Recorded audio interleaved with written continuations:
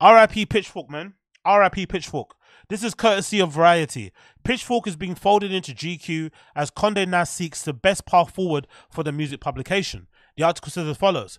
Condé Nast is merging with Pitchfork, the digital music publication it brought in 2015 with the men's magazine GQ. A move that will result in layoffs at Pitchfork, including the exit of the editor-in-chief Pooja Patel. Anna Wintour, Condé Nast Chief Content Officer and Global Editorial Director of Vogue. Yo, she sounds like, doesn't that sound like the title of fucking Kim Jong-un? How's she got so many fucking titles? Doesn't that, no, or am I bugging? Hold on, what is Kim Jong, isn't Kim Jong-un's official title? Yeah, like Supreme Lord. Why has she got a name like that? Her title. Kim Jong-un's title is like Supreme Lord of North Korea. Anna Wintour, Condé Nast Chief Content Officer and Global Editorial Director of Vogue. She's your boss of boss, right? Fucking hell, no wonder she makes people so scared. Look at that title.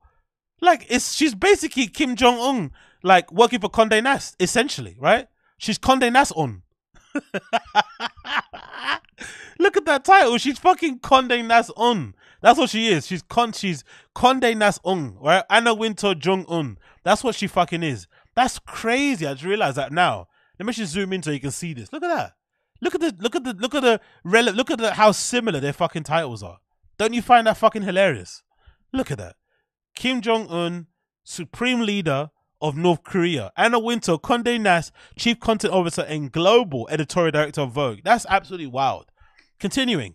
Announced changes in a memo to company staff on Wednesday. Pitchfork has cultivated a brand of geared around music criticism, doling out both generous praise and withering pans. It was founded in 1996 by indie music fan Ryan Schreiber. Today we're evolving. I wonder where he's from. Today we're evolving over at Pitchfork.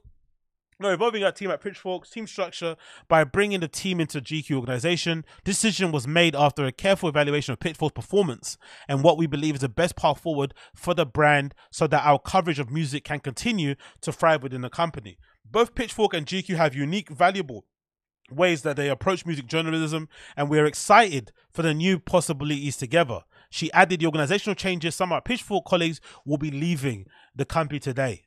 Right? Will be leaving. I find that phrase funny. They don't want to leave. You're making them leave. So it's not really leaving. You're basically firing them. But these days you have to like treat everybody with kids gloves and not make them feel sad. But I find that more insulting than just saying firing. Right? A rep for Condé Nast did not have information of how many Pitchfork staffers will be let go. Wintour's memo about Pitchfork changes was first reported by Semaphore's Max Taney. Now, some thoughts regarding myself. It's a sad day in music, to be fair, because I remember discovering Pitchfork, you know, back in the day when I was going through my little hipster era, hipster phase, indie bands, all this malarkey, right? Going to fucking loads of free Vice events and all this sort of shit, right?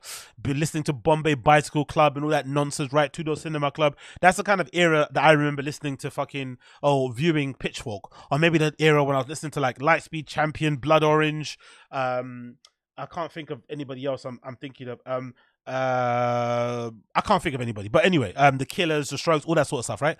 So I think they did a really good thing in terms of providing a platform for that kind of hipster, very musically obsessed, nerdy point of view. I think that's very important, especially music nowadays, with it being commercialized, with it being really kind of neutered, with it being kind of nerfed, with it being kind of bought out, with it being kind of commercial. I've said that already, whatever it may be. I think it's important to have a platform where you can highlight and be very specific and be very detailed and be very nerdy when it comes to music coverage. Unfortunately, for some reason over the years, people have probably stopped wanting that. I think that's probably why we are where we're at.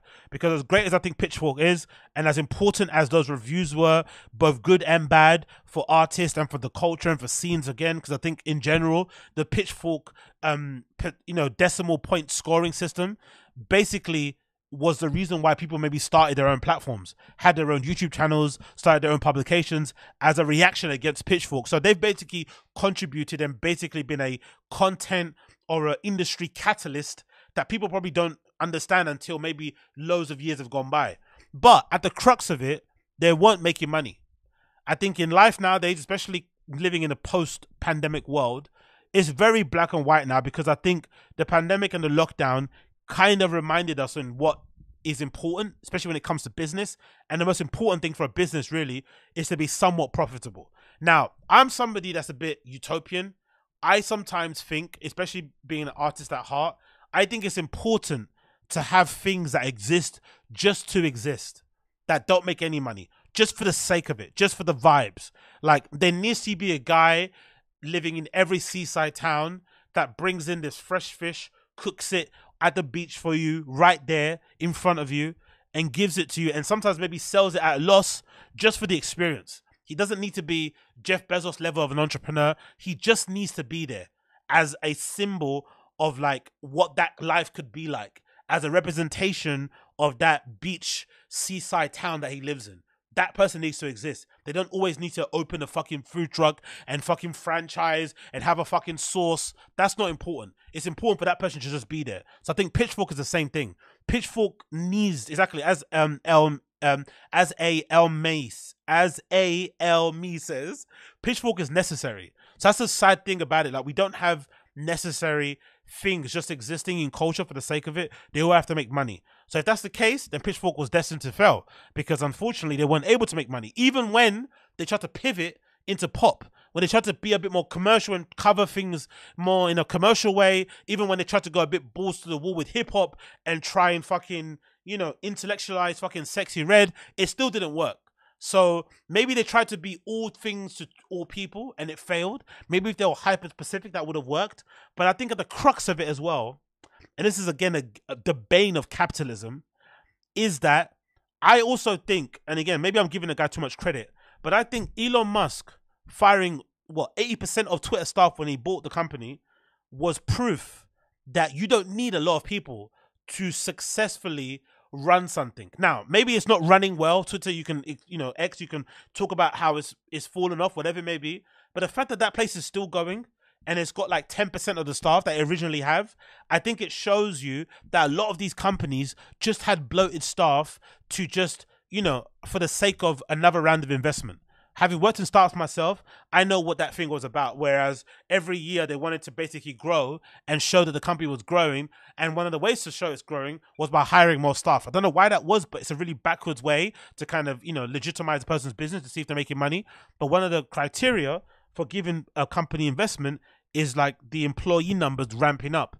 But obviously when the employees numbers ramp up, usually, again, I haven't owned the business, but I would imagine the more people you add to your team, the more problems come about, the more maybe focus goes away from the actual core, you know, objectives of your company, and maybe the more the less of the quality kind of decreases over time, unless you obviously you kind of focus on this. But it's just hard to kind of, you know, have control, direction across so many different fields or areas of the business with so many different individuals. It's so hard to do it. But I think Elon basically proved that you can get away with running those companies with 10% of the staff. So I think a lot of people took notice of that, and just economically, financially, we're just in different times now. People just can't afford to be, you know, paying people certain salaries when the site itself isn't making much money. Like, imagine what they were paying out in salaries at Pitchfork every month to freelancers, to salaried people. It must have been insane compared to what they were getting in terms of ad dollars. So it wasn't making any sense in that regard. So I completely get that. But on the flip side, if you work for Pitchfork, you can't be too, you know, surprised by it, because I think the writing was on the wall from the prevalence of like newsletters on Substack. Like, I subscribe to this one guy called The First Floor. I forgot what the writer's name is, but I'm always checking out his Substack. I'm not even a paid user on there. I just check out some of his links and stuff and read some of the blurb, the blogs he puts out. And he's an incredible writer, and he covers all the stuff that I like to listen to in terms of dance music, right? The First Floor on Substack. But a lot of people have basically pivoted in to the First Floor. A lot of people pivoted into the First Floor.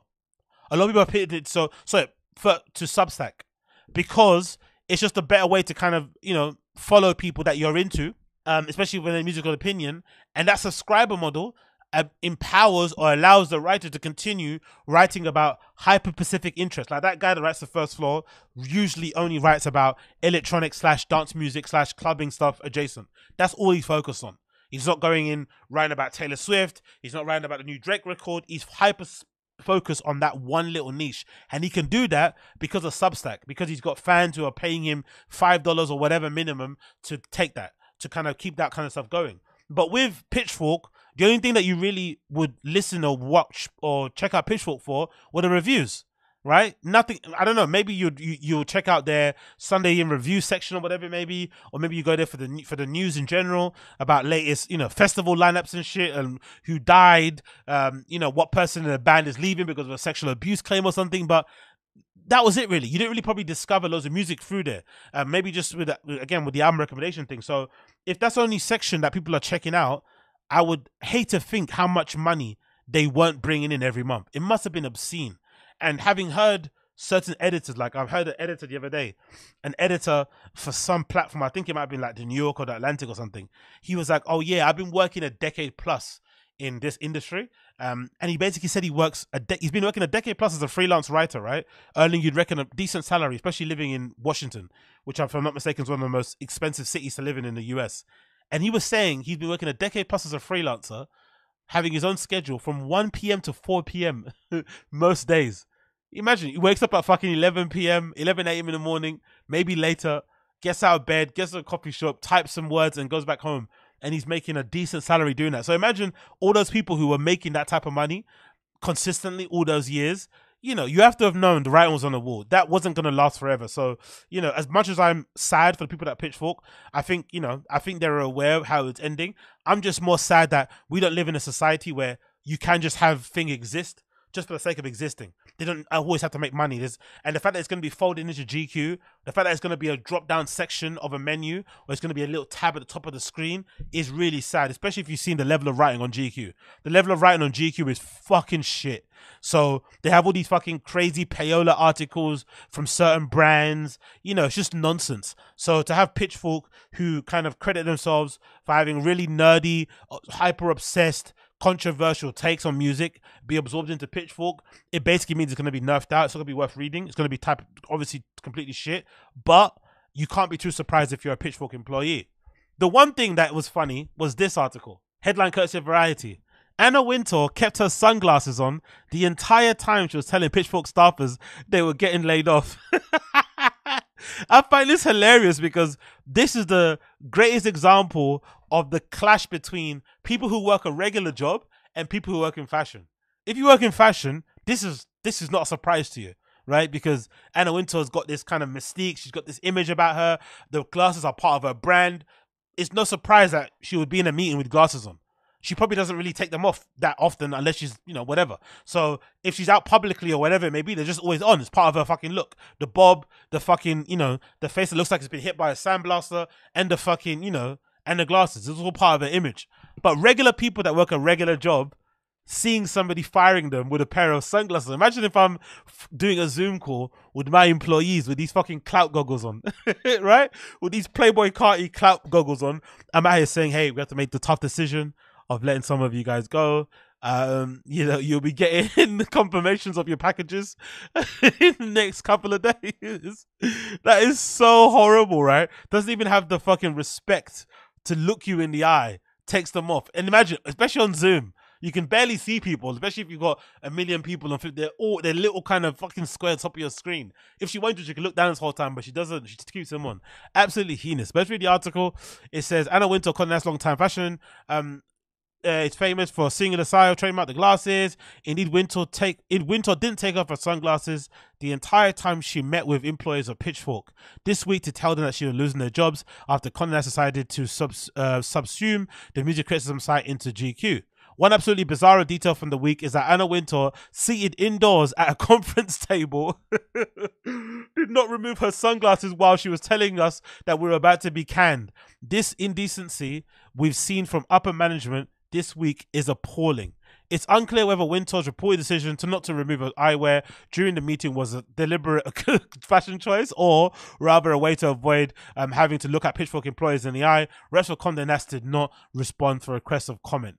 In 2009 interview with 60 Minutes, Wintour offered explanation for omnipresent sunglasses. They are seriously useful. I can sit in a show, and if I'm bored out of my mind, nobody will notice. At this point, they've become really an armor. So she explains it there, basically. She explains why she didn't take off her sunglasses. But, you know, with these articles, you have to keep clicking. You have to flipping keep clicking. But, yeah, solidarity and love goes out to everybody at Pitchfork who lost their jobs.